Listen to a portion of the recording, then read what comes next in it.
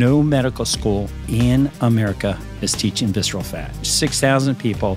We tracked every chronic disease that they had. Every one of them either got substantially better or completely reversed once they got rid of their visceral fat. This guy was a distance runner. He had a sizable amount of visceral fat. In 2 months, he substitutes sprinting, and then look at the dramatic elimination of his visceral fat. This guy has MS. In 9 months, look at the change in his face, and his MS symptoms are now basically in remission. Why go to a gym if you're not going to improve? And what we found is the ability to induce muscle protein synthesis hypertrophy wanes in proportion to visceral fat. I had one client who was 64 years old, infertile, got rid of his visceral fat, called me up, and he said, "You're not going to believe it, doc, got my wife pregnant." So the fountain of youth really is getting rid of this visceral fat. The thing that we found is like we can get guys when they get rid, like these are guys in their 50s and 60s, they'll have ED with all that visceral fat. And they get rid of their visceral fat and they get their erectile functioning back, which is great. I like the sign that you have going on over here with the arm. But it's for a point, because the other thing that happens— just try to stay close to the microphone. When you get rid of visceral fat, you get a bounce. So when you were 15, Mark Bell 15, your boner bounced like this. You get a little bounce out of it. Yeah, man. And so my clients, they get a teeny bounce and they get bigger and bigger. So that is something nobody else is getting. You get rid of that visceral fat and you open up the arteries and you get every heartbeat, you get this massive bounce. Now it starts out really weak and it just continues to grow. So that's cool content. I don't know, it might be a little edgy for your show. I don't know. Not edgy enough, trust me. Perfect. You can get edgier if you want to. Well, we can get in. We can get into it. At 15, there's so much blood in there that you think the whole thing's going to explode. It's I know true, one guy who actually ran to his mother one time with that. Oh my! I wasn't 15. I was 11. Oh, or 10. I didn't know what a boner was. She had to tell me. Oh god, that sounds awesome. Real weird, dog. Context. I was scared. That's awesome. That's awesome. Everybody back up. Forgot about that. But yeah, I was blood 10. flow is That's key. a great story. It's getting lower now. All right, visceral fat. How did you, get into all this? So did you discover it, or did somebody else discover it? What's going on with visceral fat? Yeah, so it goes back to really about 2013, and even before that, I was just an overweight, heavy, fat doctor with a lot of medical problems, and like ED, large prostate, eczema all over my body. I had gastroesophageal reflux, so heartburn. I was on 3 different acid suppressant medications. And I was having to get scoped with a big fiber optic scope every 3 months for cancer surveillance. So I had a diagnosis of what was called Barrett's esophagus. So it's not just a little casual heartburn. I had metaplastic changes inside the cells of my esophagus that were precancerous. So every 3 months, I had to have this scope to see if I had converted to cancer.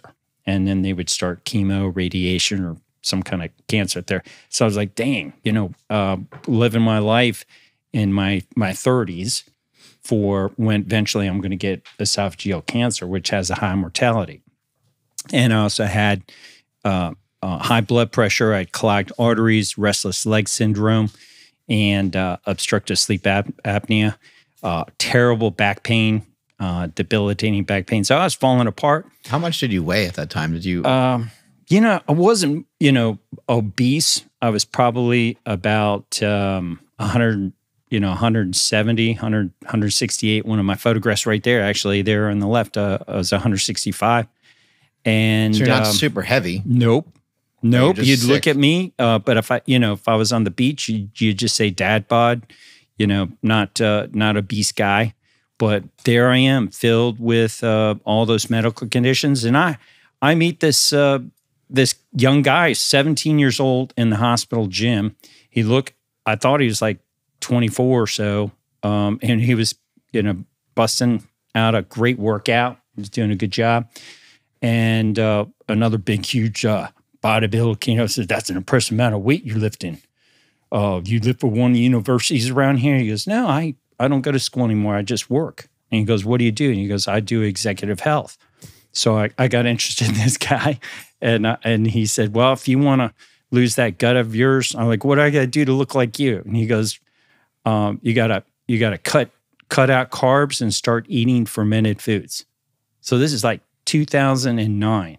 So it's paleo, I didn't know anything about paleo. He told me that word, and eat fermented foods. So key to what I think happened to me, unlike what happens to a lot of other people that tried paleo and keto, were these fermented foods. So I started on these fermented foods. I hated them. I was like, I got to get rid of all these medical problems. And actually, I did it to get rid of my weight. That kid didn't tell me. I call him a kid. He just said, get rid of your dad bod, that gut. Eat these fermented foods and cut out, processed foods and carbohydrates. So I did. And 1 year later, I wasn't even expecting this. I'm peeing in my toilet. And normally it would dribble. I mean, you got to know what it's like to be a man and have pee dribbling out of your body. I mean, it's so demasculating. Yeah, that sounds It dribbles. And I'd wet my pants. I'm freaking 48. I'm wetting my pants, walking away like some kind of great grandpa.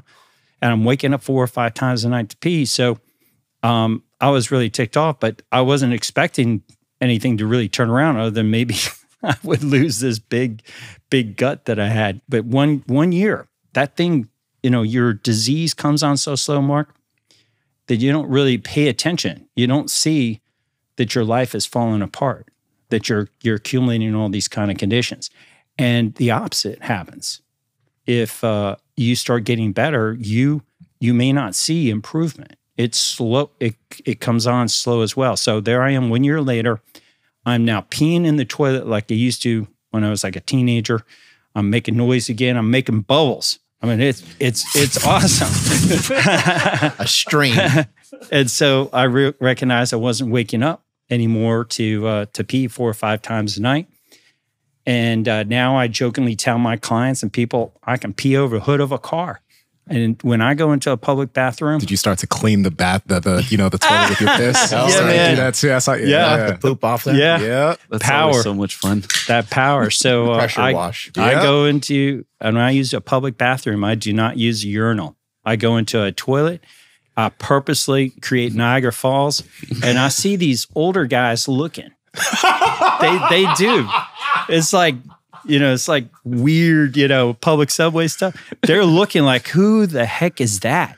And they see this gray-haired guy walking out, and it's this kind of look of like, damn. Like he must have played that on his phone. I was like, but, they're like, wish I could have that. And, I'm so happy that all those medical problems went away. But that's how, the back end of the answer to your question, that's how I got to visceral fat, because I'd so improved. And none of it was from medical school. So I'm this pedantic, arrogant, I'll just say I was an arrogant ER doctor.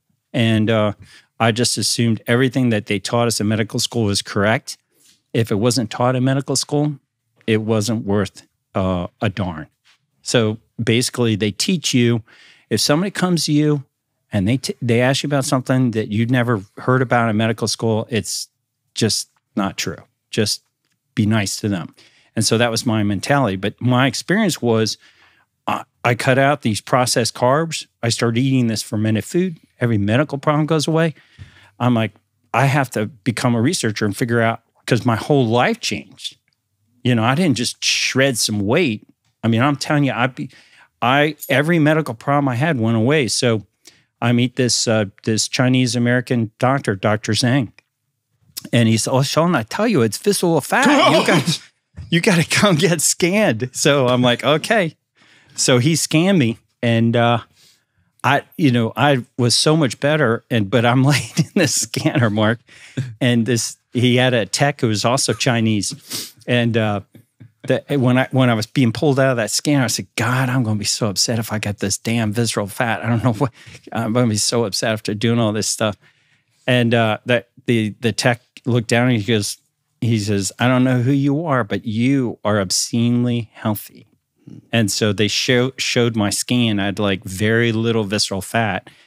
And so that's how I got started. And we studied it for the next 7 years. Dr. Zeng and I invited me to his research practice. We got a grant from the National Science Foundation back in 2015. And we were funded $1.2 million. And we scanned 6,000 Americans studying one at a time what happens with visceral fat. What do you got to do? We looked at sprinting, we looked at jogging, we looked at different foods, we looked at lifestyle, we looked at alcohol. It was just so interesting to do that. And so we did that for 7 years, and we became the experts at how to get rid of visceral fat. And we decided, the National Science Foundation, it's a government, funded organization, very interesting. They are legit Americans that really scientists that they're like, we want to give this money to people that have good ideas, but there's one other condition to it. You can't just have a good idea. You got to be able to make money off this. Because if you don't make money, your good idea is going nowhere. So that's where we sucked. We were doctors. We didn't know how to make money. We were giving these scans away for free. And we didn't know how to charge and, model it in a way to make money. So, COVID came along. We'd gone through all our bank accounts. We couldn't afford to pay for our employees and the scanner. So it just got all shut down. Super sad. We weren't an essential business practice. And so I retooled, and now I figured out a model to how to optimize human beings and make money off of it. And now I want to spread the insights and strategies to other physicians. And you don't even have to be a physician. You just have to be a human being that wants to help people out, because everything we found out to improve and reduce visceral fat doesn't need prescription drugs, doesn't need medical procedures. It's all lifestyle. So health coaches, personal trainers, just awesome, men and women that want to help out other people can do these things. And you can make money off of it, and people will pay. In my experience, people will pay money to improve their health, because right now they're paying a lot of money and they're falling apart. And we got to change the insurance model where people pay for insurance that just breeds disease. And I'd love to see a disruptive model when it comes to health insurance that rewards the insureds for improving their lifestyle.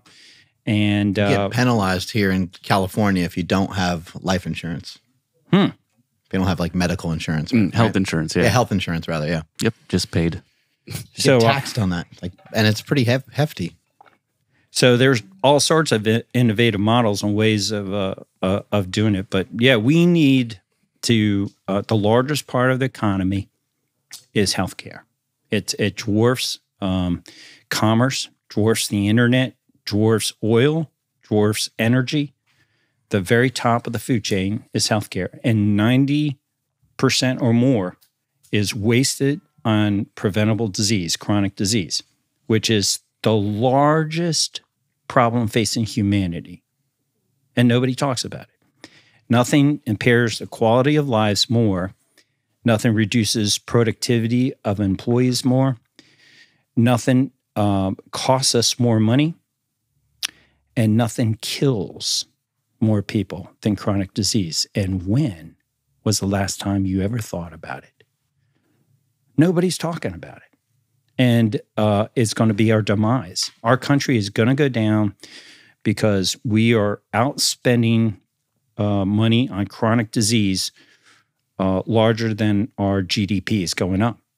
So we are medically bankrupt. We're done. Unless somebody disrupts this. Somebody like maybe an Elon Musk comes in here and says, this got to go. We're going to make money off getting people better instead of making money off people getting worse. And Elon, somebody disruptive like that, could be a Jeff Bezos, maybe RFK. He's a politician, but it's got to be somebody that wants to build greatness, and it has to make money. if it doesn't make money, charity doesn't. Charity's a nice thing, but charity is not going to get the job done. It's got to be something that people can get behind, that rewards the innovators. Let's talk about this a little deeper for just a second before we kind of like dive into a little bit more about visceral fat and we pull up some slides and stuff. You know, most people, like there's some people, and not a lot of people, there's some people that actually go to the doctor before they have something wrong with them.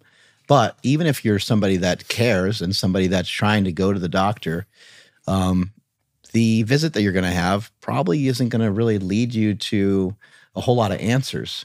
I suppose they might, your doctor may possibly advocate for some blood work. They're probably going to check, I guess, your blood pressure. I mean, what does a doctor usually do when someone goes in for just kind of a quote unquote routine visit, which again, no one actually really does those, but some people that do, even when you're seeking it out, at best you might walk away with another appointment after you have some blood work. And then the next appointment will be about you getting on this, lipid lowering pharmaceutical, right? Mm-hmm. Yeah, no, you sum it up pretty nice. I think that's the experience of most people. What I would add to that is the important question is, how's that working out for you? How does that particular model, and what's so different about you that you think you're going to be any different following that model than your parents and everybody else that has done that? And what happened to them? They all got worse. They all get worse. Their bags of medicine get bigger. Their quality of life goes down. This is a broken system. And why is everybody following it? You have to be, like you just did, you got to question, why is that going on? And you should be going and said, excuse me, Madam Doctor, Mr. Doctor, you work for me. I'm your boss. I want you to not take my money and profit from me. I want you to improve my life. Tell me what I got to do. But doctors aren't trained that way. Doctors are very frustrated. We're just like everybody else. We're making money off the system, but we get frustrated that patients are falling apart. But I couldn't look to my physician colleagues to improve. I was falling apart. I just kind of was like in a tide of water, like a riptide, slowly taking me out into the ocean to drown. And but yeah, we need a disruptive model that says, this system is set up to actually improve you. We're going to give you the metrics. And it's not cholesterol. I am so sick of talking about cholesterol and lipids. All these, every doctor has it. Dr. Peter T.S., smartest, way smarter than me. But everybody has a different interpretation. ApoB is really bad. ApoB is not bad. All this different perspective. Let me just say, who do you know that has optimized their cholesterol and all the lipids that, you can study, you can find some kind of association that when you go and optimize it, that they ever get better? I personally, I'll just come out and say it, my reputation, I think it's an enormous distraction. I think I would tell RFK, day one, executive order, no doctor is to talk about cholesterol again. Stop talking about it, because nobody improves their lives. There's just an enormous profit behind it. And what we should be talking about are things that really improve people, and really looking at those metrics from a sensible perspective. You track them until people's disease that they have inside their body goes away. Not they're suppressing their symptoms or profiting from them, but literally, like in my experience, in that 1 year, and what I've found since I've been working now for 13 years in trying to eradicate visceral fat, how much people improve. So I'd immediately educate people about visceral fat. And to kind of sum up the problem, it's no medical school in America is teaching visceral fat. It's not part of the medical curriculum. Every medical school around the world follows the curriculum of American medical schools, and it's not taught anywhere around the world. And we would stamp out, we'd slay the giant, chronic disease, if we just educated people about visceral fat, how to get rid of it, how to track it, their disease process went away. 6,000 people, we tracked every chronic disease that they had. Every one of them either got substantially better or completely reversed, and they didn't need medicines once they got rid of their visceral fat. How many exceptions to that? None. So None.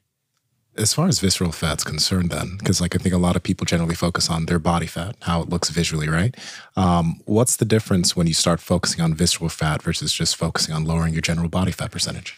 Yeah, so that's a great question. So the other way to answer that is you cannot tell visceral fat from the outside. Mm-hmm. I think our ancestors actually could. One of the ways I can infer it is like inflammation in the face. So if you look at that photograph on the left there, that face is inflamed. The photograph on the right, 11 years later, the face is less inflamed and it's got a certain shape. Now, what happened also during that time to my body is I lost my dad bod, where my belly was sticking out anteriorly, protruding, and my abdomen got flat. And so one of the ways you can kind of infer visceral fat is how the muscles are attached to the frame and the inflammation that's present in the face. So I think our ancestors were pretty good at detecting change, but today we can't. So this is another example of a face that this is Sinead O'Connor. So she's in her 20s. She's got low amount of visceral fat. Now this is Sinead post-menopause. So she if ladies, you're listening, once you hit menopause, you start accelerating the production of visceral fat. It starts accumulating inside of you. And as a result of that, it shows in your face, and then you also get that little abdominal pooch. Now, us males, we like to make all sorts of excuses for things, and women like to do it too with their abdomen pushing out, and they like to say it's childbirth. But there are many cases of women with incredibly flat, very attractive abdomens and attractive faces, even though they've had multiple rounds of births that don't accumulate that. And here's another individual. This guy has MS. He's given me his permission to talk about it. He came to me. We did not study anybody with MS for the National Science Foundation. And so he called me up and said, what about MS? Can you help? I said, I don't know. We never studied it. And so in 9 months, look at the change in his face and look at his nose. So this is very interesting. The nose appears to have significance. If you track anybody looks like he could breathe better. Yeah, he could do a lot of things better.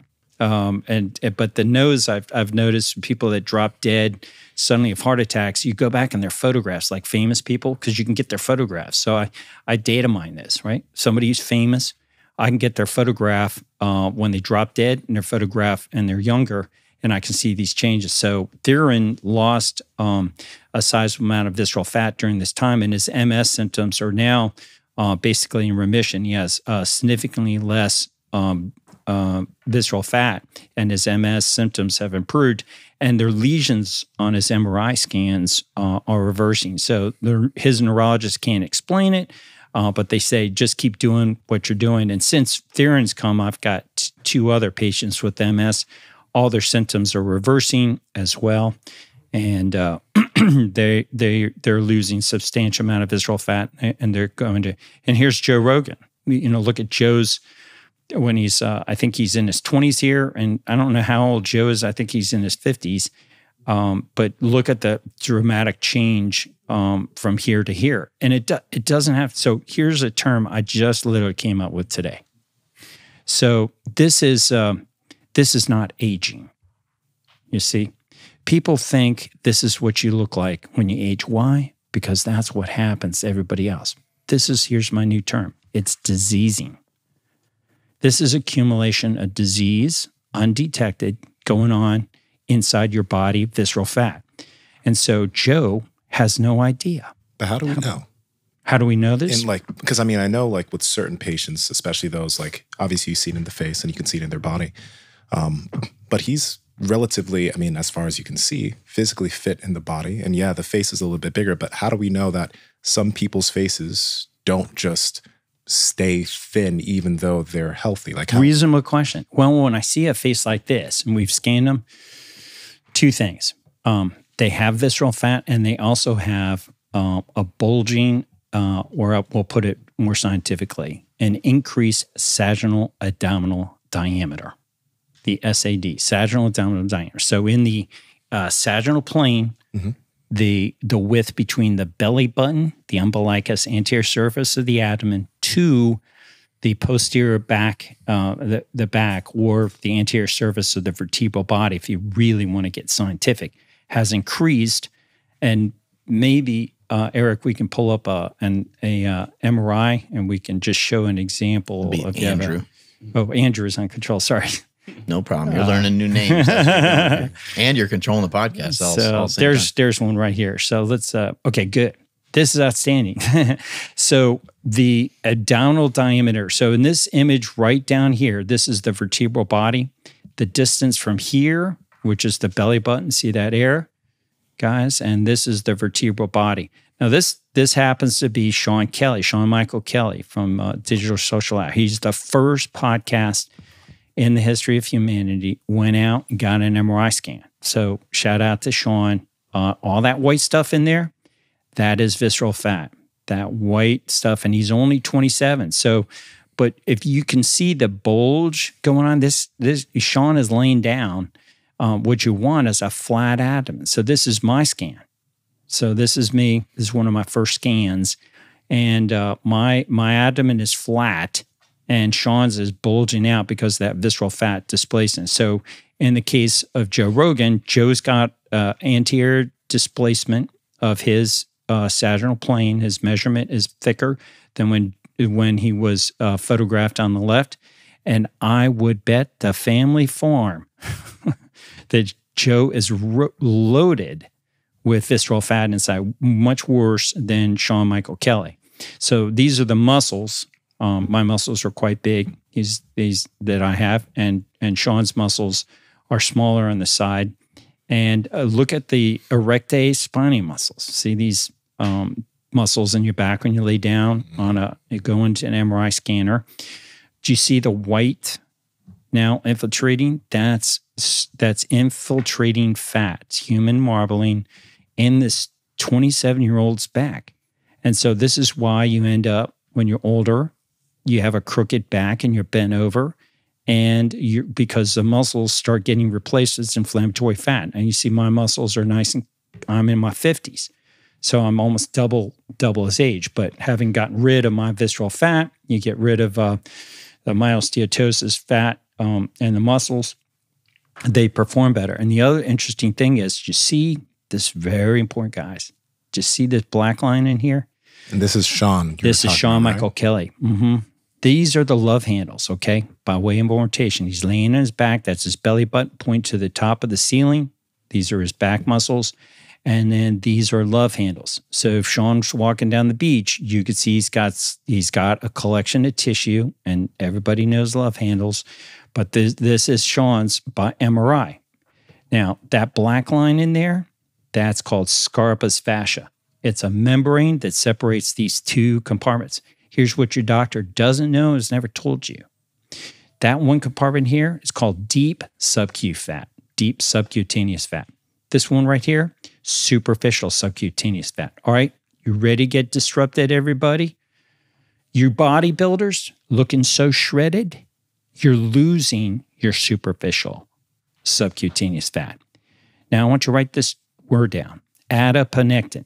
This is why you listen to Mark. Adiponectin, adiponectin. That's a word that Big Pharma doesn't want you to know about.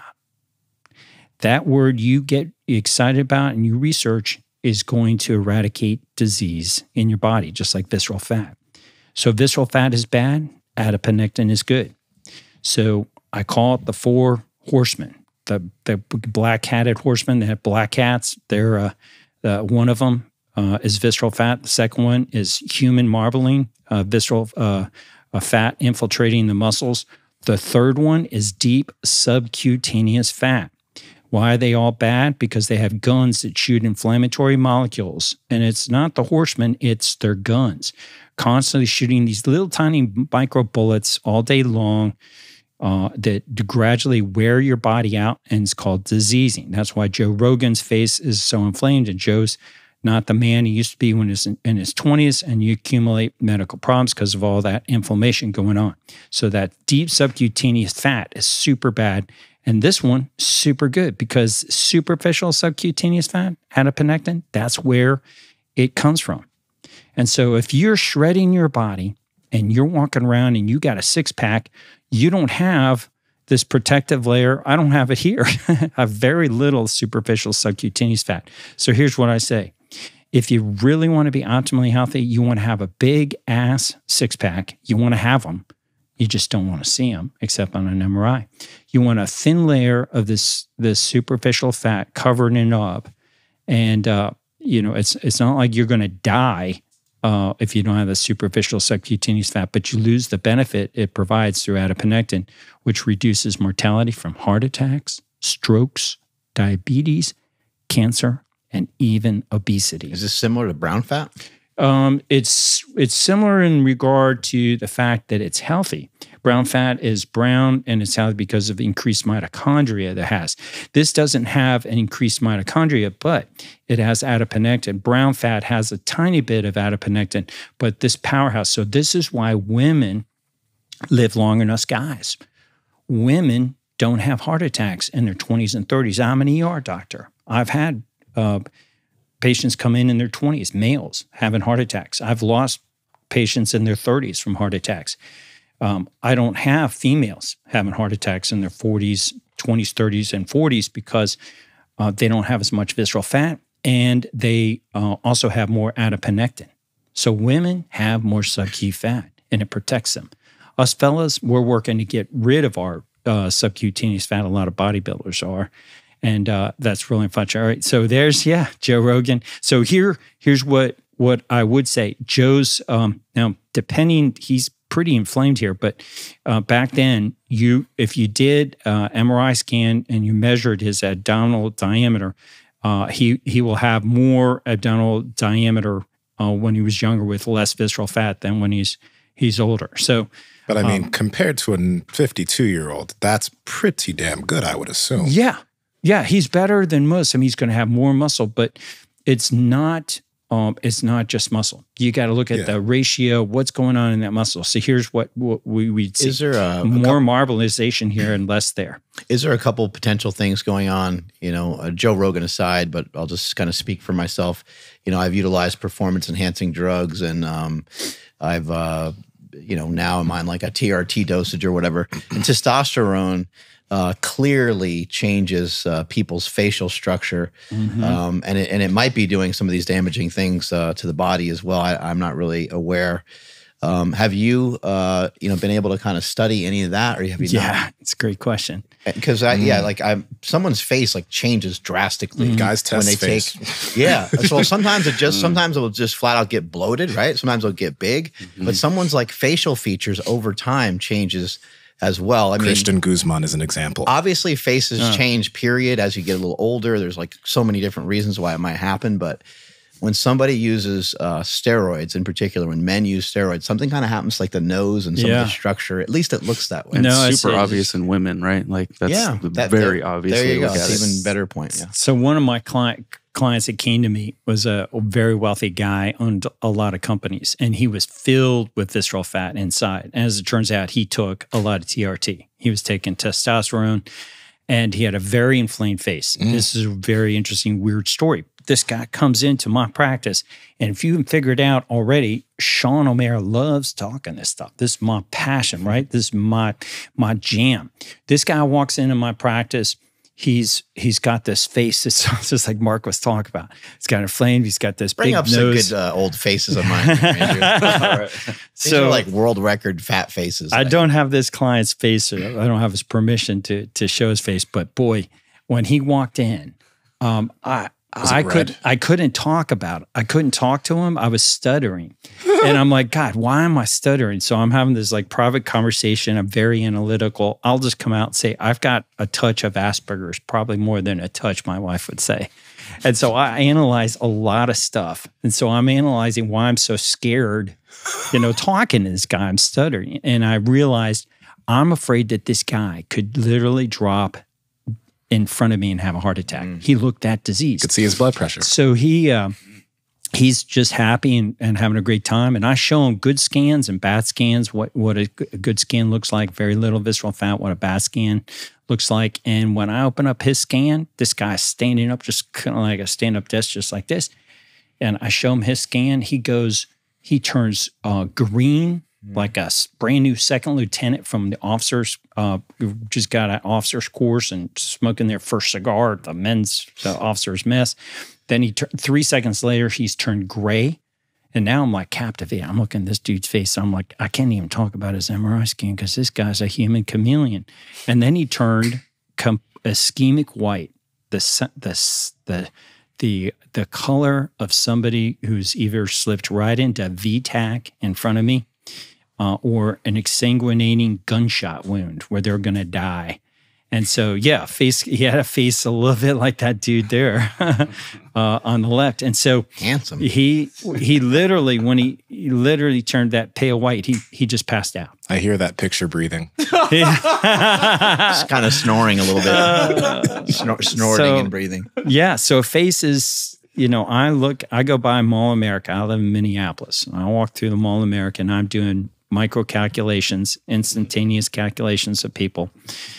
Based on my experience, how much visceral fat they have in their faces and their body. So to the question on testosterone, yeah, people tend to have, that take it, they have, higher levels of inflammatory changes consistent with higher levels of visceral fat and deep subcutaneous fat and fat in their muscles. So I get my clients who are on T to get off of it. Really? Yep, I get them off of it.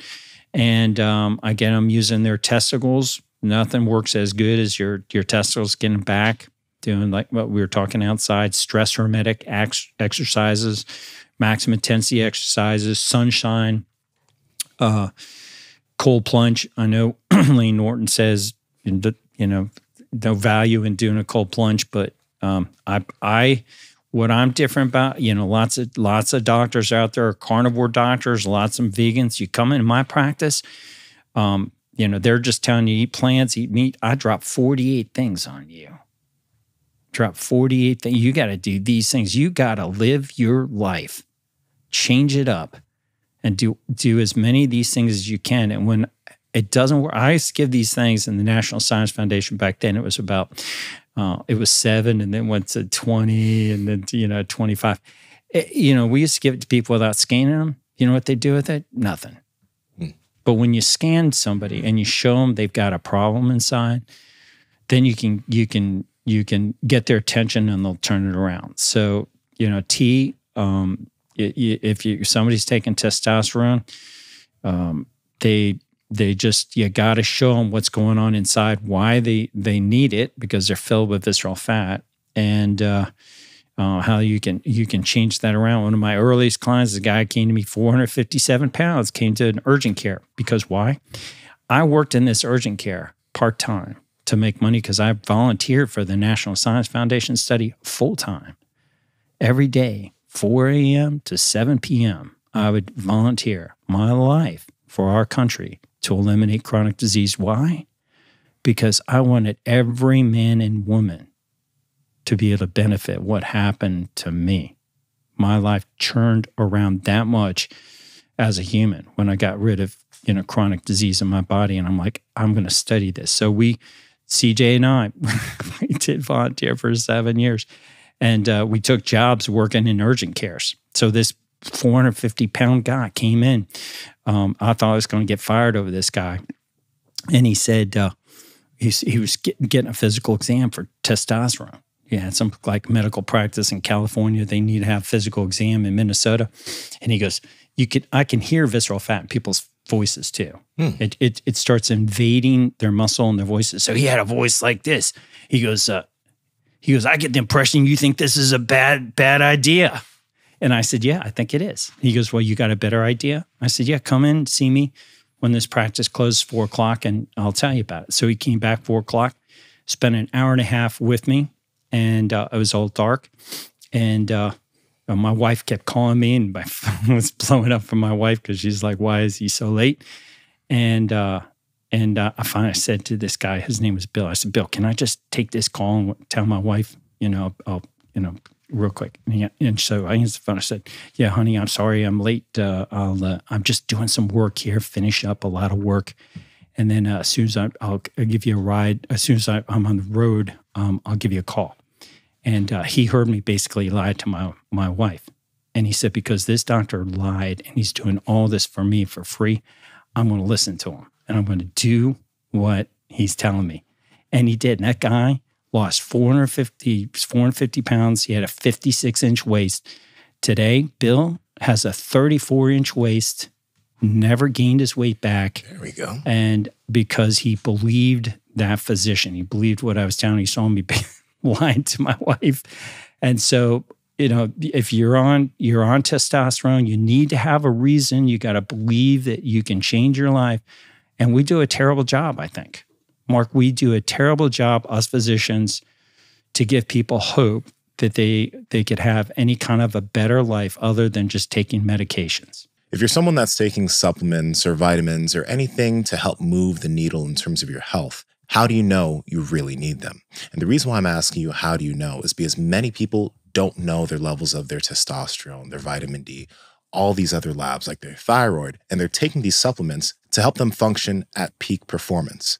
But that's why we've partnered with Merrick Health for such a long time now, because you can get yourself different lab panels like the Power Project panel, which is a comprehensive set of labs to help you figure out what your different levels are. And when you do figure out what your levels are, you'll be able to work with a patient care coordinator that will give you suggestions as far as nutrition optimization, supplementation, or if you're someone who's a candidate and it's necessary, hormonal optimization to help move you in the right direction so you're not playing guesswork with your body. Also, if you've already gotten your lab work done, but you just want to get a checkup, we also have a checkup panel that's made so that you can check up and make sure that everything is moving in the right direction if you've already gotten comprehensive lab work done. This is something super important that I've done for myself. I've had my mom work with Merrick. We've all worked with Merrick just to make sure that we're all moving in the right direction and we're not playing guesswork with our body. Andrew, how can they get it? Yes, that's over at merrickhealth.com/powerproject. And at checkout, enter promo code PowerProject to save 10% off any one of these panels or any lab on the entire website. Links in the description as well as the podcast show notes. Yeah, I think Gary Brecka, he told Dana White when he was going to die. And that really kind of opened up Dana White's eyes. Dana White's I'm sure he's been told many times, he's been to many different doctors, but once he had somebody that said, hey, look, here's what's compromised and here's how long that lasts for, you probably have about another 10 years. And he was like, oh, fuck, okay. Well, I should at least try what Gary Brecka is suggesting to me. And that's when I think he took 12 or 16 weeks. And I think he was maybe even just halfway through that. He was already having such good results. So it doesn't take a long time for a lot of people to start to feel a little bit better. Yeah. And then Dana White got to the point where he was calling Gary Brecka. He's like, dude, you don't understand. I feel amazing. He's like, no. He's like, you don't even feel amazing yet. He's like, you just feel normal. This is the way you should feel. Yeah. That's a shout out to Gary. Good job, Gary. Because that's mirrors what I have seen with clients that come to me. They just start feeling normal.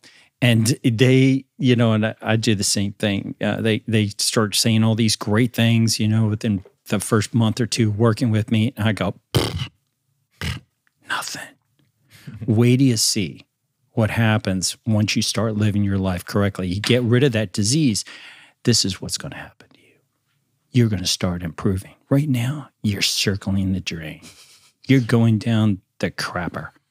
But once you get rid of that visceral fat and you start improving, then your quality of life is going to explode to a new level like it used to. Here's the best example. You guys lift weights, go into a gym. You do not see a lot in gym? Older guys and older women. Why? Because they don't improve. Why go to a gym if you're not going to improve? And what we found is the ability to induce muscle protein synthesis hypertrophy wanes in proportion to visceral fat. And once you get rid of visceral fat, then you can start improving again, like you were when you were 16, 18 years old. So the fountain of youth really is getting rid of this visceral fat in your muscle, and you'll attack the problem that probably many guys that come to you that are a little bit older and they're frustrated with the gains they're going to get. But it's not just muscle protein synthesis, it's everything in their life. Everything you're meant to improve. We had a culture for hundreds of thousands of years. We hunted. We basically, our lifestyle was predicated on how well we could hunt, and we've gotten away from that. And so I like to tell people like Dana, white dude, you made a lot of money. Most people, that make a lot of money lose their health along the way. And what good does it do if you have all this money and then you've lost your health? You can't even enjoy it. So one day I'd like to go around and lecture to young people and say, you got to learn how to optimize your wealth. And that doesn't mean like getting a lot of money. It means you got to hunt. And I don't mean go out and like hunt deer or something. I mean, you have got to be able to do whatever you do as a hunter and with some other form of living, and you got to do it well. You've got to be successful. Men and women must be successful in the workplace. They got to be high performers. They got to be productive. And maybe it is what you do for a living, like Chris Haynes, he's a hunter. But you got to be successful. And then all along, you not only have to optimize your ability to hunt and make that money, you got to optimize your ability to optimize your health. You got to, so when you are in your 50s and 60s, your whole life, you've optimized your wealth, you've optimized your health, and then this is what a fully actualized human being does. They influence other people. They say, look at my life. It's well-lived. I'm an effective hunter and I'm healthy. And that's what you want to do. Who is doing that today? We're not teaching it, and that's what we should be doing. You got to hunt well. You got to preserve your health, and it's critically important. The loudest applause I ever got was to a group of 20-some-year-old guys from Texas A&M called One Army. Shout out to that group. I talked about those 2 points. And normally, I just talk about health. I just go down and say how to optimize your health. But so many of my clients came to me and said, go down there and tell these guys they got to optimize their health so that they don't end up like us, losing our health all along the way. And I realized a lot of these guys, even if I get them healthy, if they can't hunt, Mark, they are stressed out because they cannot bring home the money. They're losers in the workplace. They are filled with cortisol, and they can be as healthy as as can be. But if they're stressed out that way, they're going to be filled with disease inside of them. Mm. So you got to be able to hunt well. So optimize your health, optimize your wealth. You got to do it together. We need to be teaching this in schools. What's some of the protocol look like? You did mention cutting out carbohydrates. Maybe you can give us like 10 main points. So yeah, on my Instagram, I actually put them on the top of my page, like what you got to do. So, right away, I recommend cutting out. What's your Instagram handle, by the way? Just DRSEANOMARA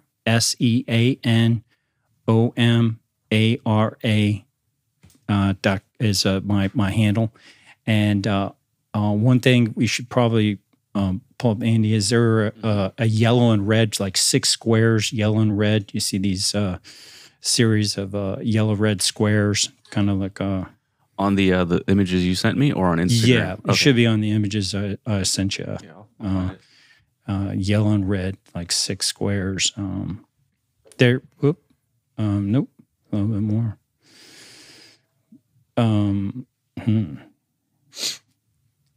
Nope. Oh yeah, right there. Let's pull that one up. Okay, so here they are. So this is a guy, 68 years old. See all that visceral fat inside? We painted it red. Mm. And he's got marbleization in his muscle. And look, in 2 weeks, you guys never been to medical school, you're not radiologists, and you just diagnosed. He reduced his visceral fat in 2 weeks. What this guy do? He cut out processed foods, cut out carbs. So he eliminated carbs. He dramatically improved his visceral fat in just that 2 weeks. But by time 35 weeks has transpired, and this is the only time this has been done in the world in the history of humanity. This guy just cut carbs. He didn't do anything else. He did not exercise 1 minute. So look at that. Visceral fat being eliminated without exercise. All he did was dietary adjustments of macronutrients, and he had that substantial reduction in his visceral fat. Did it improve sleep or anything like that? Like no other confounders. Didn't change his sleep. Didn't start going out to did no exercise. Didn't start getting sunshine. The only thing he did, and he was curmudgeon. Like we tried to get him to the other things, and he was a wealthy guy. He said, "No, I'm not going to do that. I'm not going to do that." And I thank God, things happen for a reason. I wanted to fire him, but we didn't have any older people. He's 68. So I'm like, all right, what the hell? We'll just let you cut out carbs and this be a dumb study. Did he eat a lot of dietary fat? Because some people might have questions about that. He was eating just a standard American diet at the time, and all he did was he ate clean. So he went to meats and vegetables, and he cut out especially but so he was eating fatty meat. But the big change was just eliminating carbs, especially processed foods. No other exercise, and so I think this scan should be in every medical school, should be taught in every elementary school, and if you think about changing your diet, let's say you want to cut out carbs or you want to add them back in, you want to start on fruit and honey, you want to go vegan, get a scan, see what's going on inside. And then reevaluate yourself at 2, 3, 4, 5, months down the road, and see if you're heading in the right direction. Because that's what happened to this guy. Maybe that's not what's going to happen to you. So maybe actually, the carbohydrates could be tolerated. Who are people that I've seen that can tolerate carbohydrates? People that have a microbiome that allow them to metabolize carbohydrates better. Nobody talks about that. The microbiome is this big black box. And so in the future, we see people doing fecal microbiota transplants, and suddenly their diet, they're losing weight, eating the same diet. They could return to a diet that formerly caused them to lose weight. And now this FMT, fecal microbiota transplant, is permitting to change. Now, that's not to your question, like what are the protocols and stuff. We don't recommend. In fact, in America, the FDA restricts physicians from doing fecal microbiota transplants except for one indication, C. difficile. But I will look in your eye, both of you. The future is going to be FMTs, and I'll take you. It won't even be so far in the future. You guys are doing FMTs right here. You guys are awesome. You're healthy. Just by lifting weights and touching those barbells, you're transferring your fecal microbes to each other. You may not want to do that. Especially him.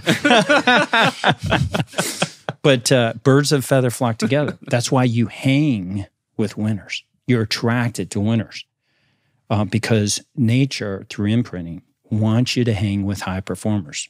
And when you play basketball, you high-five each other, you chest bump when somebody does something. I'm just thinking of Carl Lenore's suggestion. Eating ass. Well, Carl Lenore? He said, find a woman that's real healthy and eat their ass. Oh, that's why I love you, Sam. Carl is awesome. He's started listening to 30 years ahead of his time. It's part, attraction, sexuality is part of the drive in human nature to contribute to the species. And so when you think about sexual activity, the attraction is to somebody that's very healthy. That's why we're not attracted to a woman that is very diseased. But those microbes really do play a huge role. And kissing, intercourse just cuddling. We're swapping microbes. So shout out to Carl. That's pretty insightful stuff, Carl. I'll have to talk to you more about that. And in terms of I've heard you talk about microbes and fermented foods, and I think that you're like fermenting your own foods. But can we just, out of convenience, can we buy like kimchi from the store? Or do we need to have like our next door neighbor bury it in their backyard for us or something? Yeah, Mark, that's great. So yeah, I used to make my own fermented foods, but then, you get busy and I just don't have time to do it. And now I realize that there are so many different artisans out. Like when you travel, I tell my clients, when you go anywhere in the country, you should Google food co-op near me. Co-op is a cooperative. You can just write the word coop, C-O-O-P, food co-op near me. You'll find all these fermented foods being sold in local food co-ops. Mm-hmm. Why is that important? Because the microbes in that local area are going to give you an addition. It's Noah's Ark. So I tell my clients, you want to build Noah's Ark inside your microbiome. So we were nomads. We would travel. We'd follow herds of bison and animals. And every watering hole and every new location would add new microbes to us that would make us high performers. And we would collect them, and they're with you for the rest of your life if you take care of them. Don't drink chlorinated water. That's not how you take care of them. Chemicals, food preservatives, even antibiotics, they disrupt our microbiome. Now, I'm not advocating as an MD, never take antibiotics. Discuss that with your doctor. But it'll probably be a short conversation. They won't know much about the microbiome, but that's not what you want to do. You don't want to rely on antibiotics. You want to avoid ever having that kind of problem. And healthy people that are contributing and building a microbiome, like you guys are, through camaraderie, and if you eat these fermented foods, you're contributing to it. So Noah's Ark, 2 of every species. You do not need a lot of these things. So I sum up my eating strategies. Sean O'Mara is meat and microbes. I eat healthy meat, and then I eat a variety of microbes. Not a lot, because how much quantity does it take for you to get flu? Not much. So you just need a little bit of these microbes, a little bit of fermented food. When you eat your meat, chew them together. Get a variety of these things, improve your digestion, improve the collection of microbes inside of you. And our future report cards are not going to be visceral fat. They're going to be sequencing of our microbiome. Because literally, I can tell how really much of a biological badass you are by the microbes that you've accumulated in your lifetime.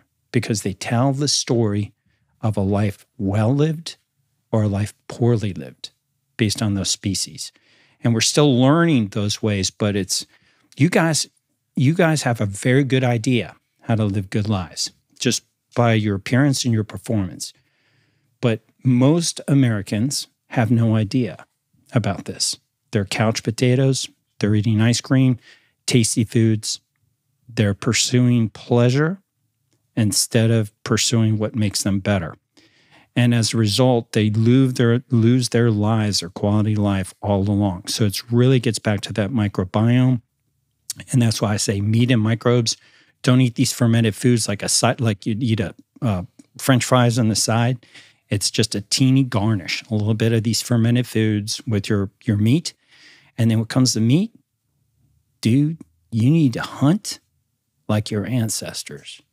They knew which bison was the healthiest, which animal in that particular herd was the healthiest. And that's the one they went to. All the other predators in the world, lions and tigers, they hunt the easiest. The young, the old, the infirm. Humans, we learned when we hunted the very best species in the herd that it gave us better quality meat and better quality animal skins.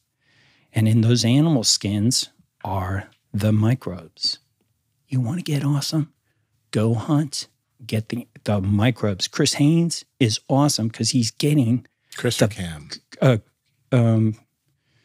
Well, they both are probably. They're both. Oh, okay. Yeah, they both hunt. So and he's not he's not hunting like lame, gross animals. So when he's gaining, that's why that guy is just a high performer. And he wants to be the greatest predator in the world. But when he's getting these healthy microbes, he's having conferred on his body their microbes. So we learned our ancestors 100,000 years ago, if you took an animal skin that was like from a lame-ass animal and you put it on another human, they turned into a lame-ass human. But if you take a really highly, the best animal in that herd, you skin that animal and you put that skin on you, then you go into a whole new level. You get those microbes that literally makes you better. So I tell that story because that's how you need to live your life. You got to get, Big Pharma doesn't want you to find out about the microbiome, doesn't want you to understand that. Adiponectin, these things you got to learn about so that you can figure out ways to optimize your microbiome. Hang with winners, it's a big one, and stop harming, cut out chlorinated water, food preservatives, and processed foods, horrifically destructive to our microbiome. And travel and do, badass things. Go out in the world, experience these microbes, and they'll take you to a new level. Have you noticed any differences from seafood versus, omega-3s versus saturated fats and things like that? Yeah, actually, really good question. So higher levels of omega-3 and, just like if you eat an animal, game meat, and animals that are really grass-fed, grass-finished. So one weird thing, that I see happening in me, and now it's happening to my clients, is you start peeing green. And the that's reason, never happened to me. What? peeing green. So your urine turns yellow-green first, and then eventually it's green-yellow. Why? Oh, chlorophyll in there? Well, it's the flavonols. So when you optimize your microbiome, your epithelial cells in your gastrointestinal tract become so healthy that you can absorb a lot more of those flavonols, polyphenols, and vitamins and those molecules than you ever could before. And so what I have noticed, I'll just tell you, when I go off of grass-fed and I eat grain-fed, it goes back yellow. When I go back to really healthy bison, venison, it goes green. How many times? 50 times. I've tested it. I don't know. No? So I'm not sure. I haven't really noticed. You pay attention to it. And I do mainly eat grass-fed. And so that happens, and and so the same thing with seafood. If I really good, fresh, wild-caught seafood, I'll maintain that. But if you do some farmed or something, it will go back to yellow. So absolutely eat wild game meat, wild-caught seafood. And the healthier you are, the more these interesting things. And the other thing happens is bowel movements. I have a bowel movement, and you sit on the toilet for a half hour. I have a bowel movement in about 3 to 5 seconds, perfectly tapered World points. record. And you do not want to have it fast. Your bowel movement should be like a reflex, and so it should be pointy, because when you have a bowel movement, this is your rectum, this is your anus. The Carl was just talking about. So on the outside, it looks like this, and then unfolds in a healthy person. And there's a little tiny hole, and then a pointy tip, and the stool comes out perfectly smooth, and it closes, pointy tip. And so if you're not having those pointy tips on your stool, you're not functionally, you don't have a good, healthy, functional gut yet. A tapered shit. Like you should barely need to wipe. Yeah. Wipe it just in case. And then do you have kids, Mark? I do, yeah. Do you remember toilet training them? He said, now Daddy says to wipe, and you wipe their bottom, and there'd be nothing on the toilet paper. Mm-hmm. So that's the other weird thing that starts happening to my clients. No stool when they wipe, because that anus starts functioning so much better. So you have that to look forward to. You start watching that. So all these changes that they never taught us in medical school. This is just happening, and now I ask people all sorts of questions, but I'm like, all these very interesting observations start happening when we gave people, so many strategies, and they became so optimally healthy that these interesting things start improving. And the other one we talked about is erectile, function. Get rid of your your visceral fat, and your erection if you're a male, and it hasn't been studying in females because I've stayed away from this one, so I get myself in trouble. But your erectile function improves, and then the fully optimized sign of a male erection is not a really hard erection, but one that bounces. Okay, not just a little bounce. It's the doing, right? Yeah. But you really want a very pronounced bounce Like it's a with diving every with every heartbeat. So the healthier you are, so when you were 15, 16, 17 years old, you had this bouncing erection. Now, if you're in your 20s, 30s, it's slowly going away. And by the time you're in your 40s and 50s and 60s, it's gone. So we get our clients back to healthy erections and then the boner bounce. And it starts out a little tiny bounce and it gets more and more pronounced. Any images over there? No, that's another show. Here's a client from a couple years ago. Any volunteers? But yeah, I think that is again, it goes back to sexuality is part of health, and the healthier you are, the more nature wants you to contribute to the gene pool. And we've had clients. I had one client that came to me, 64 years old, infertile his whole life, married to his wife for 24 years, no children, got rid of his visceral fat, and called me up and he said, "You're not going to believe it, Doc. Got my wife pregnant at the age of 64. Whoa. So fertility. So what do we see? How old was she? She was 11 years younger. So I think she was 53. Yeah, right at the end. But it happened. Nice. And so, yeah, it was a good thing. And he said, but he says, I just wish it happened a long time because I'm not getting any sleep, with this new baby.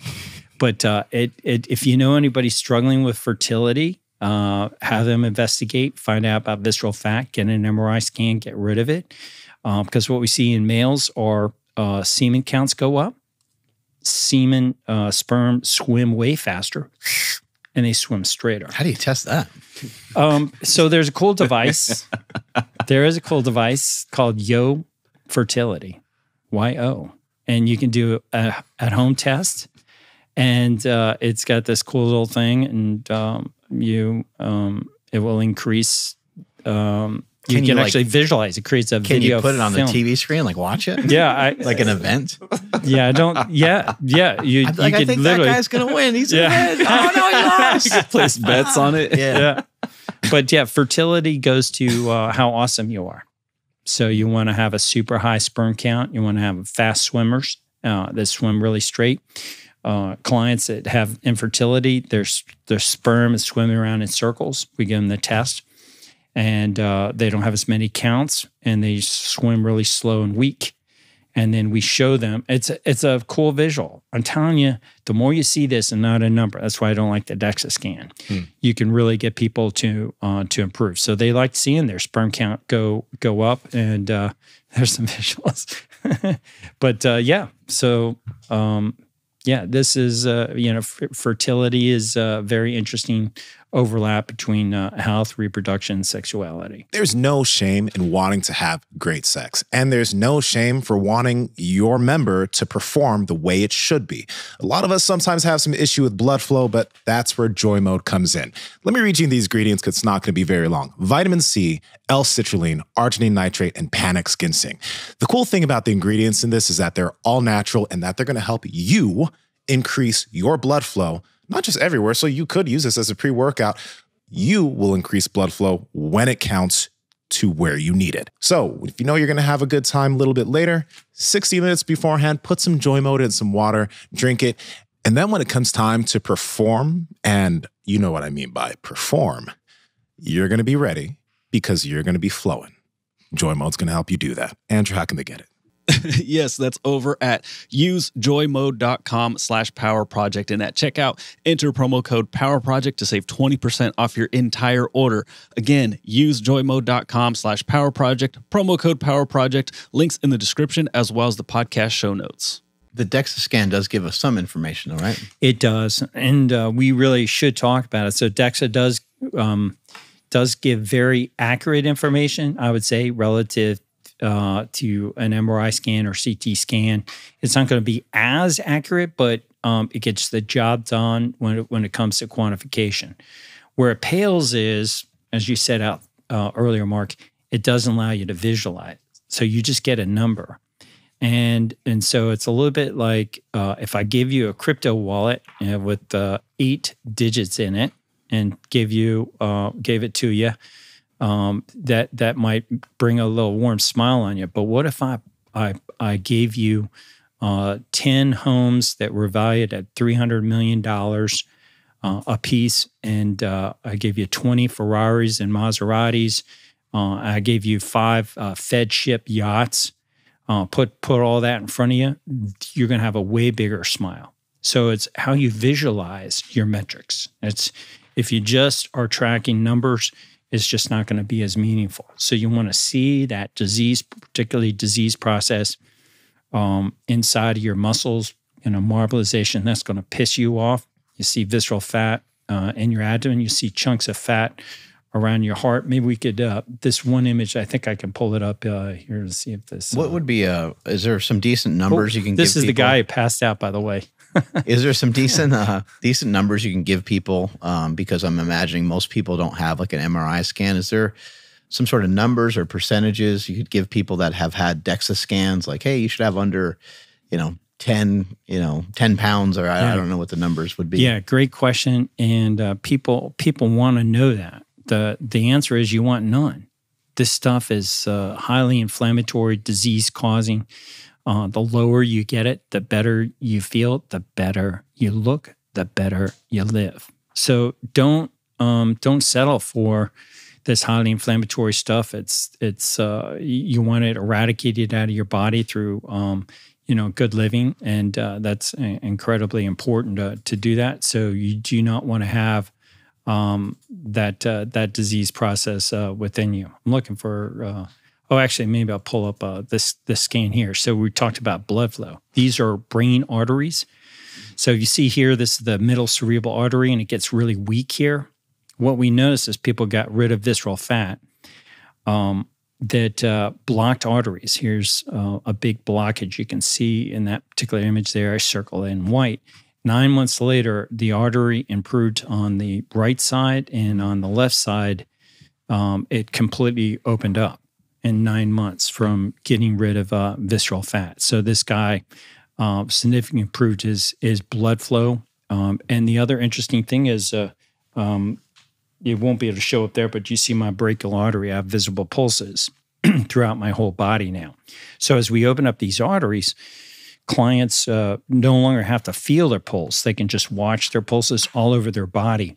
And after the podcast I won't do here, I'll lay down. You'll see my belly shoots up from the blood gushing down my aorta. So if you think it's because I don't have much sub-Q fat, well, I got a lot of guts over between my aorta, and my skin, and it surges out my abdomen. Now, if somebody came in, age 61, which was my age today, and their belly was shooting up like that, I would get a CT scan or an ultrasound because I'd be terrified that they have what's called an abdominal aortic aneurysm, like a big swelling of their aorta, which is about to rupture. But the truth is you want to have visible pulses. The CPR algorithm, check for a pulse, feel for a pulse. You should see a pulse. Healthy humans, you should visualize a pulse and significant optimization of blood flow. And that's what we see, in these arteries opening up when you get rid of visceral fat. And when I go and do these lectures to like doctors in hospitals, they all have the same look on their face in the audience. They're like this. Because they just have never seen anything like this. It's not part of our training that you can open up arteries. The only way you open up arteries is stenting. You put coils in and stent them. So the idea that you change how you're living your life, how you eat, how you exercise, get sunshine, de-stress, you sprint, you do fasting, that you actually open up these arteries is just unheard of. What do you think sprinting does? Sprinting, it's actually been studied in the context of myokines. So myokines are these messaging molecules. I'm sure you're aware of them. And they tell your body to burn fat and build muscle. So in 10 different forms of exercise, they looked at myokine production. And they used, I think, mass spectrometry. So what they did in this particular study was they said, well, let's just see what gets created. And there was a messaging molecule called LACPhi, which is a combination of lactate and phenylalanine that was combined. And the one form of exercise that increased the myokines the most was sprinting. So sprinting, number 2, resistance training, lifting weights, right underneath sprinting. And at the very bottom was studied was running. So sprinting just produces molecules inside your body that help you build muscle. And I think this maybe this was some of this can sometimes this guy right here. This is a sprinter, Olympic sprinter, Emmanuel Matadi. This is before he lifted weights, Mark. This guy got this jacked, and I didn't believe him. I'm like, no, you don't get muscles like that without lifting weights.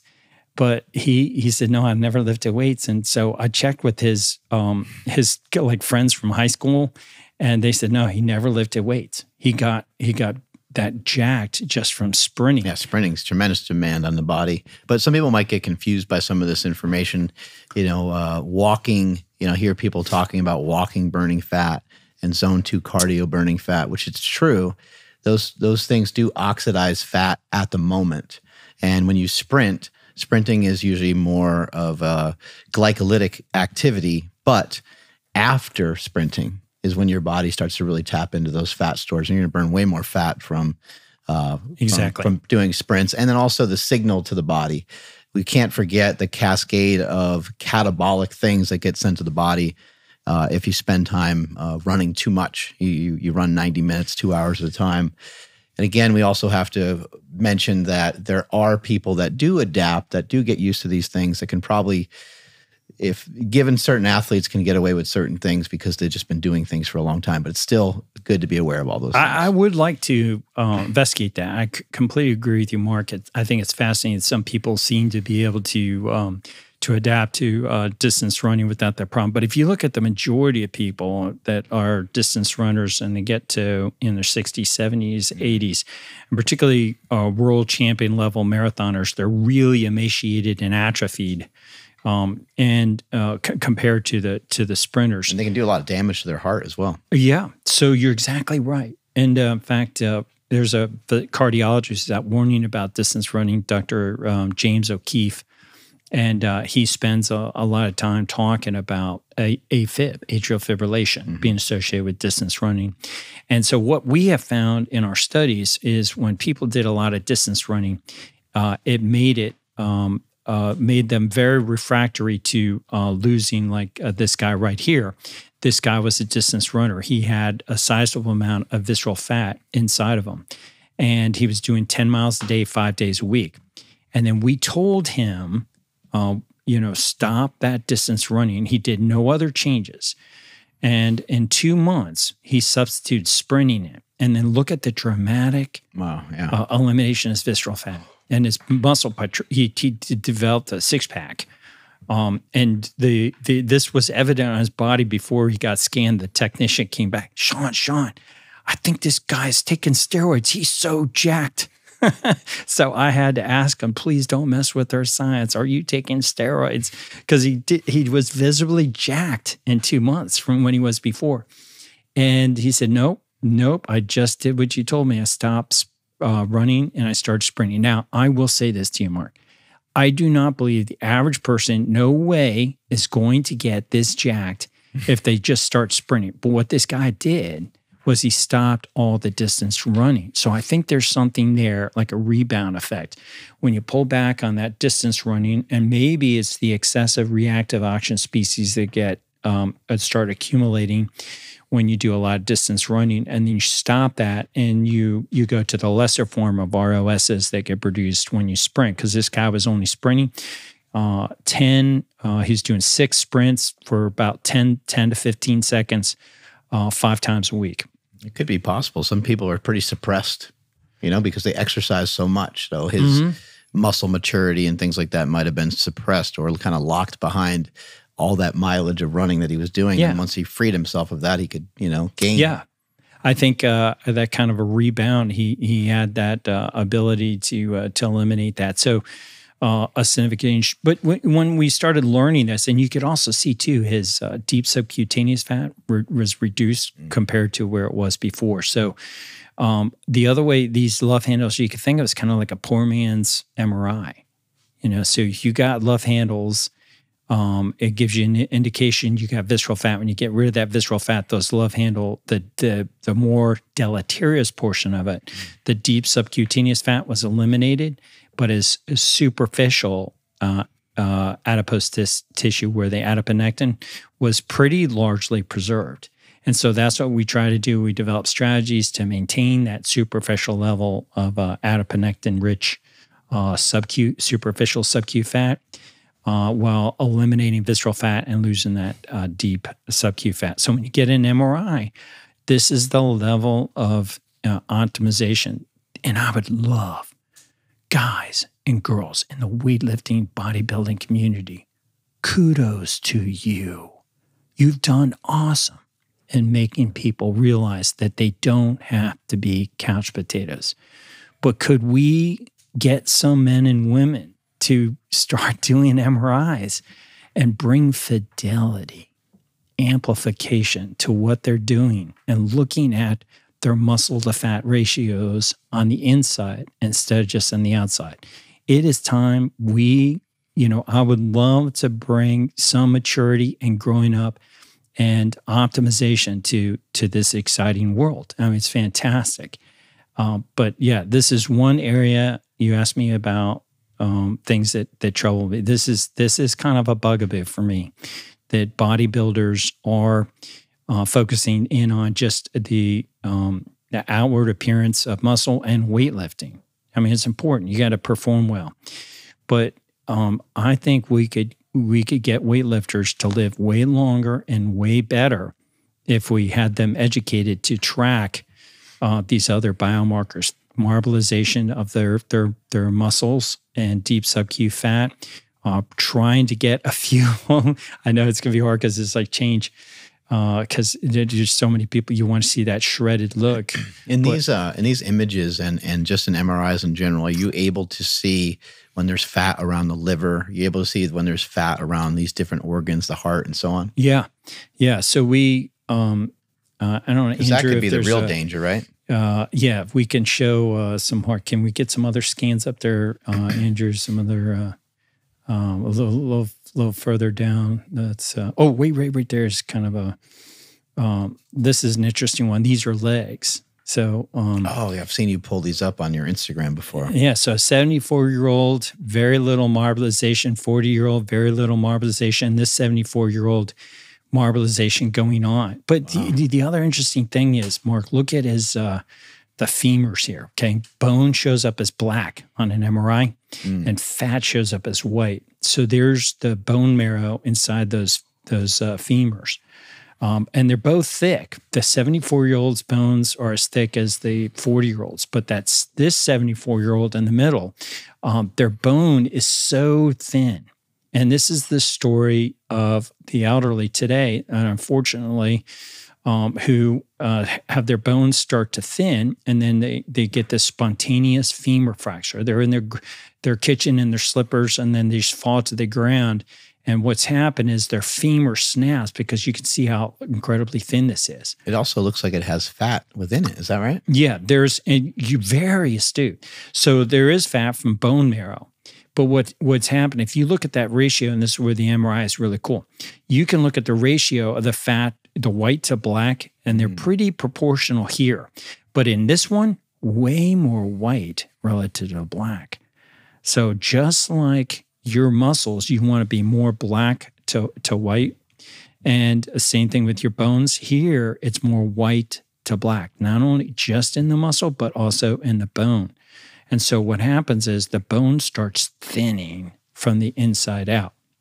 And so you have this gradual decline of your bone strength. And this is the mortality of this at the age of 85. If you fracture one of these bones, is 95%. But check this out. It's not because the bone is fractured. It's because the level of diseasing. That term I just came up with, instead of aging, diseasing. You've accumulated so much disease by the time you're 85. And if you spontaneously fracture one of those bones, your mortality is 95% with that type of event. But if you take this same person, I have 80-year-olds that I take care of. If I smack that with a good hit from a sledge and I break that femur, they'll be just fine because they haven't diseased. So they've recovered, they preserved. I wish, I don't think that's this one, but yeah, I have an 80-year-old with really thick bones. This is a guy who lost all that visceral fat in 3 months. And I'm glad I clicked on this because here's your heart scan. You asked about fat around the heart. See that big chunk of white around the heart there, Mark? That is cardiac fat or ectopic fat. It's fat with surrounding the heart. It's like a big chunk of inflammatory fat up against all your coronary arteries, which are not inside your heart, they're on the outside. So when you have a bypass surgeon, CT surgeon, they have to transplant those. It's all buttressed up there. But look, in 3 months, look how much he reduced his heart fat by reducing his visceral fat. So that's a significant reduction in their fat, dangerous visceral fat and heart fat. Can I ask a quick question? Sure. I quickly want to ask a question that Mark asked, because you mentioned like 0 visceral fat is ideal, of course. But, a lot of the pictures you've pulled up have people that have gone maybe from 3 pounds to 1 pound, and that's good that they lost that. But what is a number? Obviously, you don't want to have any, but what's a number where like you can be less concerned? Like, okay, you're okay. 3 pounds is probably you're in trouble. Great 1 question. pound, it's probably, I'm assuming you want to lose it, but you're all right. Right? So everybody's going to have a different number. Okay. Is there a general? Generalization, it's really hard to answer that. But if you're going to live a pretty quality life, if you get it below 1 pound. Okay. If you can get your visceral fat below 1 pound. If you're gun to my head, you want a number, cough out less than 1 pound. But you're that same person, maybe with 14 ounces of visceral fat, still could have a heart attack versus, somebody that has more visceral fat, because here's what it turns on. How long you had that visceral fat for.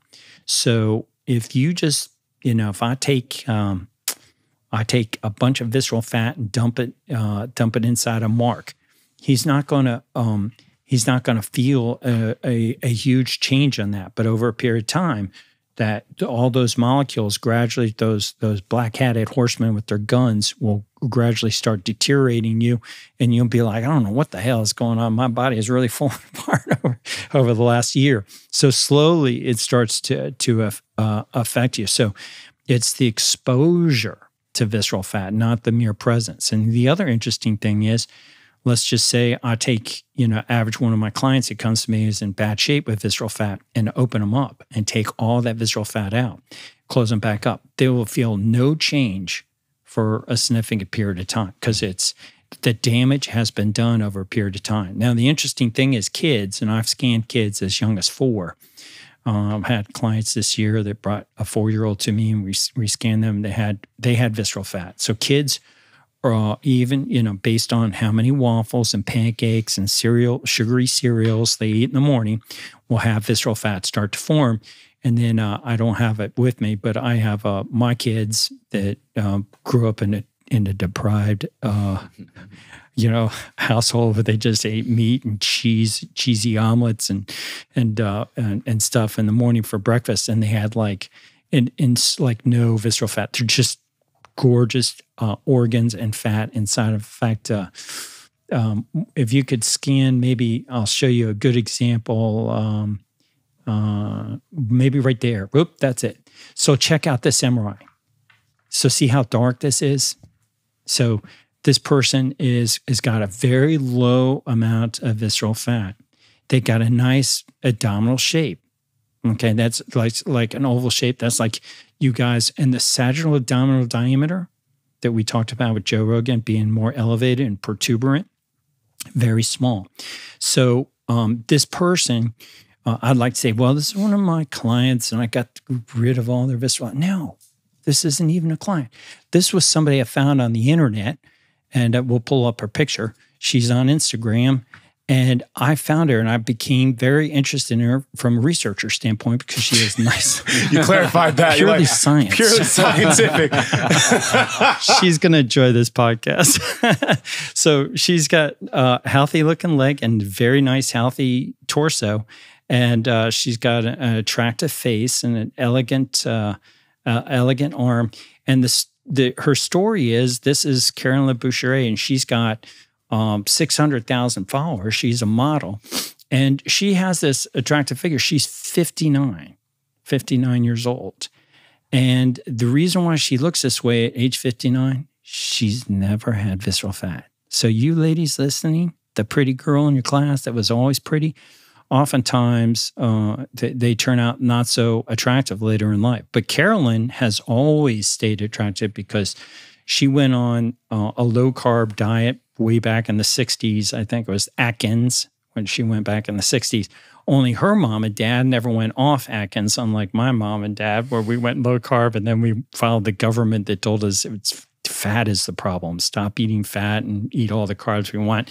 And we fell apart. But Carolyn didn't fall apart. So it's the lack of influence of visceral fat in that. And here, I think, is my 80-year-old, okay? So look how thick this 80-year-old guy's legs are. See how thick that bone is and their bone marrow? And they really don't have much visceral fat. These white dots are actually not fat. It's from my cell phone taking this artifact from the ceiling lights. So this is an 80-year-old's legs. So they're even older than the 74-year-old. And this person eats carnivore, they eat ferments, and they hunt elk. Is there something going on with the femur of the right, or is that just your phone? No, it could be artifact, but it could also, very interesting, you pick up on that. And I need to go back to the radiologist. It might be red bone marrow that's coming back. Very, very often we do not see this at this age. But as you become, this guy has been carnivore longer than I have. This guy's 80 years old. So he's very healthy, and he's an elk hunter or sprinter, sprints up mountains. But when we talked about being really effective, this guy's full-time job, he's chairman of board of a national bank. Chairman of board of a bank. This guy's a real financial, badass, great hunter. And he literally is a hunter, teaches guys how to hunt elk. So I would not be surprised if we're actually being able to see a little red marrow, which is more in line with what we see in optimally healthy people. And who do we see that in? Young people. So I tell my clients, if you want to see what you look like without disease, look at your kids. And I tell my kids, the kids of my clients, you want to see what you look like with disease? Look at your parents. So one interesting story I will tell about my son, Aiden.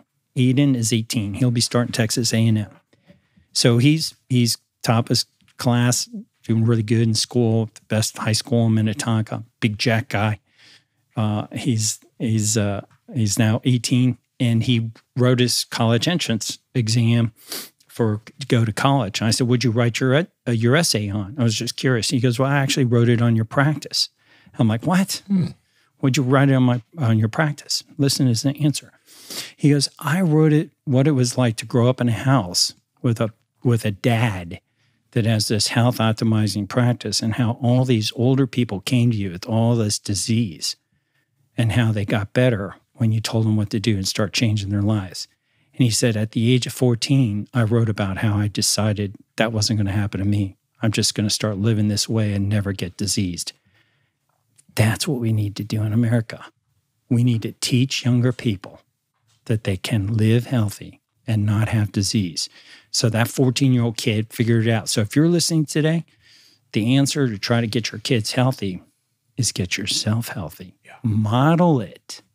Let them become attracted to the fact that you are healthy, and you can't talk them into it. You just got to make it look attractive. And I think that's the mission of America. What you got going on over there, Andrew? Yeah. So if somebody finds this podcast, they will at least be aware of like what visceral fat is. But you're right, it's not talked about like at all, really. So the thought of like, oh shit, I already have 50 pounds to lose of fat. Now I have a different fat I need to focus on. It's already hard enough to lose fat as is right now. Yeah. Like we talked about a little bit before about like calories in, calories out. Like, we can argue that all day long, but there is somewhat of a like a blueprint for losing body fat, right? If we can keep it super elementary, we'll just do the calories in, calories out thing. We consume a little bit less and we output a little bit more, just to keep it elementary, just that way we have an example of a way of losing body fat.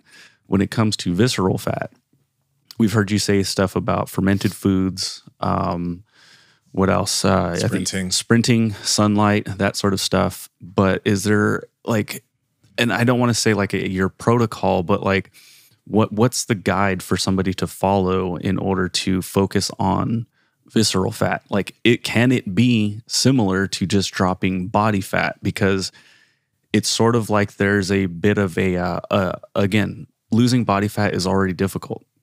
Now I got to lose visceral fat. It seems like it's like, this is like level 1 is already really difficult. Now, how do I get past level 2? Like, this seems almost impossible if I can't even figure out this first one. God, that's such a great question, Andrew. A loaded one. A lot going on in there. Super good though, because you know what? Probably the majority of followers are like, "Damn, that was a good question. That guy's awesome. That was a great question." So here's my response, because I've thought about this for 13 years. So I'm going to turn on my. I'm still a lieutenant colonel in the Army National Guard. I'm going to turn on my military hat to try to explain this. When it comes to a research perspective, researchers, people like me who are researching how to optimize human health, we look at 2 measures for trying to determine if a study is helpful. It's called signal and noise. Signal is that part of what we're looking at that really matters. Noise is what is a distraction. So let me hit it home. In a military analogy, if we're looking to try from a military objective to destroy and eliminate missile launchers, we could look for every tree with all these leaves, because missile launchers can hide behind trees, and we can destroy all the trees. But our ability to focus and really get on that target is going to be substantially hampered because there's a lot of distraction, a lot of noise in that, just looking at leaves. Real signal is seeing those bad boys on satellite imagery. And we see them in a field, we take them out. So when it comes to optimizing people, helping to lose weight, when you're just losing weight, you're looking at a lot of noise. And you could lose a lot of weight and not get healthy. Oprah's gone up and down, up and down, up and down, because nobody's told her about signal, looking at visceral fat in particular, and optimizing your microbiome. So my best answer to that excellent question is add some fidelity. Focus on what's really going to matter, what will really help get the job done. Take out those missile launchers. If you want to be healthy, you want to experience a better quality of life, then get rid of that visceral fat and don't pay attention to a bathroom scale on your weight. Because I've had clients that have gone in. I remember this one guy's a firefighter, about 35 years old, Jack guy. He came in, we scanned him. He worked so hard and he never lost weight. And when we showed him his MRI scan, I looked at a grown man, 35, who started bawling because he saw inside. He had lost all his visceral fat and he grew muscle. So while he was weight neutral, he optimized his human body. And so that's the fidelity that an MRI can bring to help you understand. So if you want to be investing in the things, get back to Mark's question, I recommend is meat and microbes, eat fermented foods, build Noah's Ark inside of you where you are eating small amounts of a variety of fermented foods. If you think you're going to improve your microbiome by eating one damn jar of kimchi over and over and over again, you're not. It will help a little bit, but it's the man and woman that's enlightened to understanding that the microbiome is a damn African safari. There are so many species in there, and they live in a symbiotic relationship, and it all has to be in balance. And so just eating one jar of kimchi ain't going to bring diversity to your safari. So eat Noah's Ark when it comes to fermented foods, and do some fasting. We didn't really talk a lot about fasting, but fasting breeds and improves autophagy. And autophagy is another word like adiponectin that Big Pharma doesn't want you to know about, because you become awesome when you increase your autophagy. How long of a fast? I have been fasting. I get my clients very slowly to increase it over a period of time, because if the last thing, Mark, such a good question, the last thing I want to do is have somebody start a fast and do too much, and they get discouraged, and they blow off this one amazing ability, this amazing health optimizing strategy of autophagy.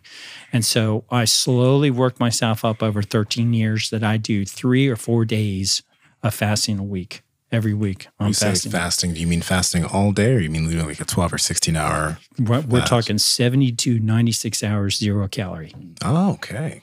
So it's basically watered down,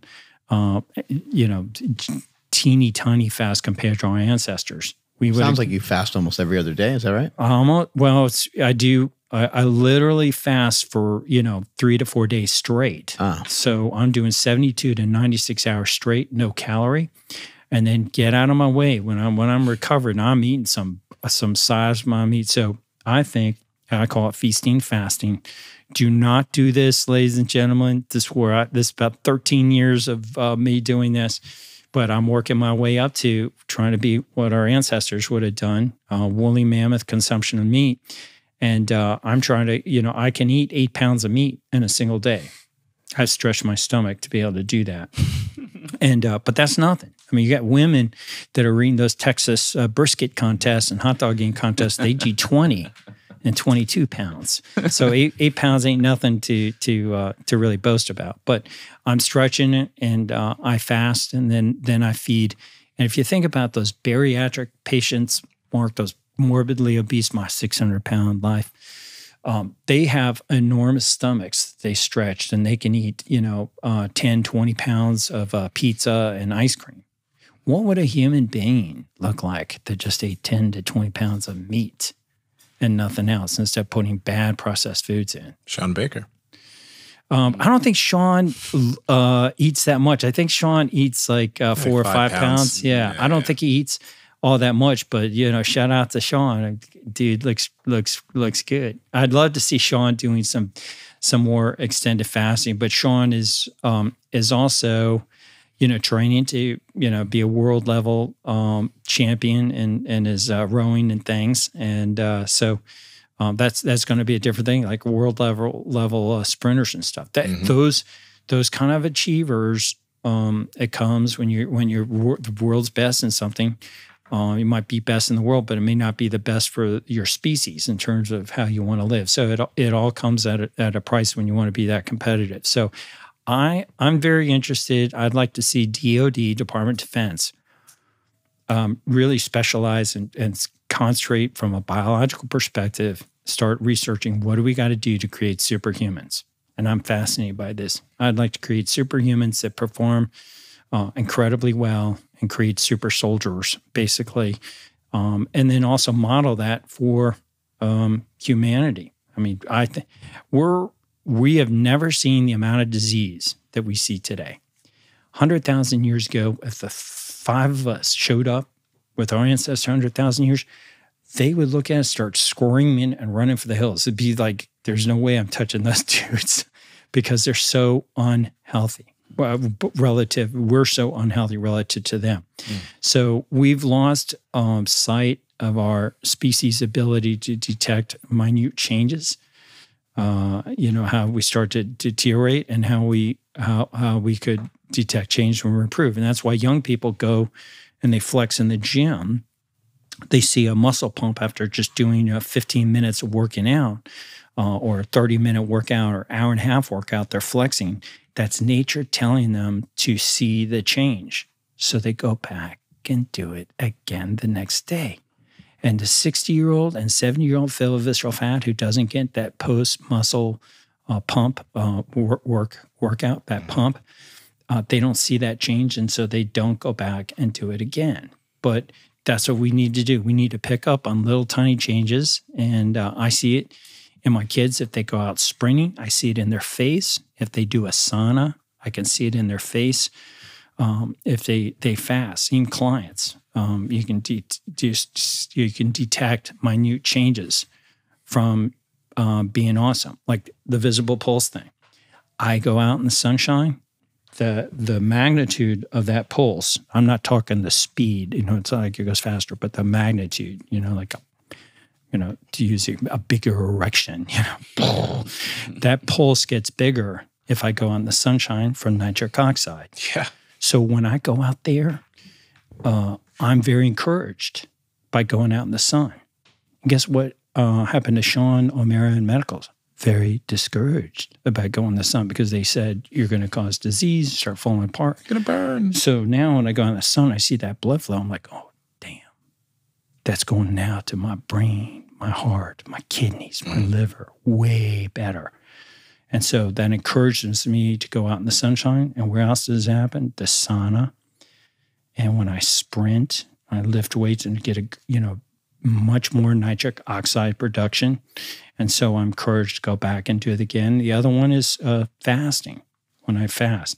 Now, Paul Saladino, God bless him, another physician way smarter than me, he advocates, and I went on Paul's podcast a couple of years ago. He talked me into doing honey. So I do this little experiment with honey. When I took the honey twice, it made my pulses disappear for like a day and a half. They completely went away. And it was like I'd lost my shirt or something. I always have my pulses. And so the consumption of that honey actually decreased and eliminated my visible pulses. Do you think that would be an individual type thing? Because I know like there are certain athletes who, and I don't think that you need excessive amount of carbohydrates, but athletic populations, usually like they'll have some carbohydrates. And once they go exercise, like, yeah. I know Bill Maeda, he's like 55 years old. He gets a little bit of carbs in the system. His body just like balloons and in a good way. Like you can see his veins and all that type of stuff. So what are your thoughts on that? I do. No, that's a great question. So I think it's the microbiome.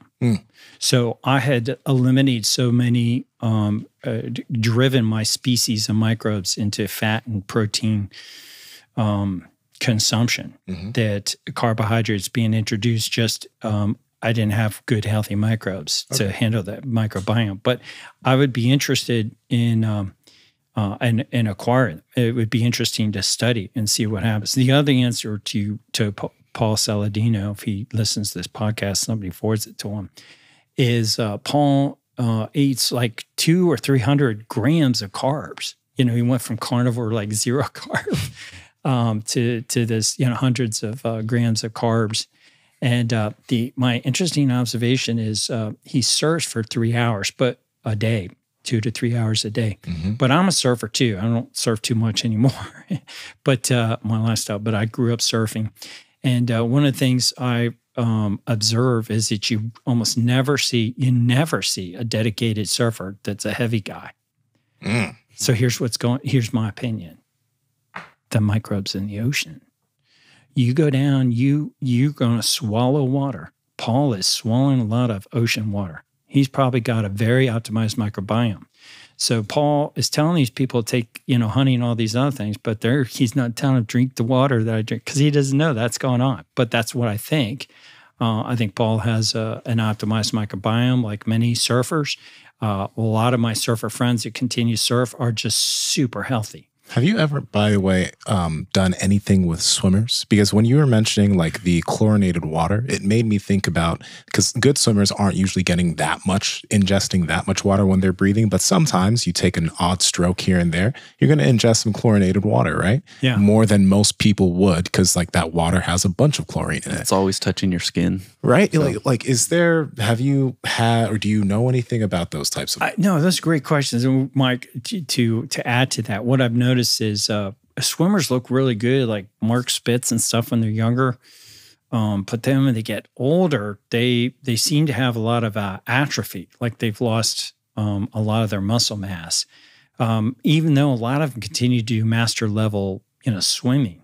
And so my thought is exactly that. I think chlorine is disrupting their microbiome. And here's, we do all these studies, right, on chlorine added to water.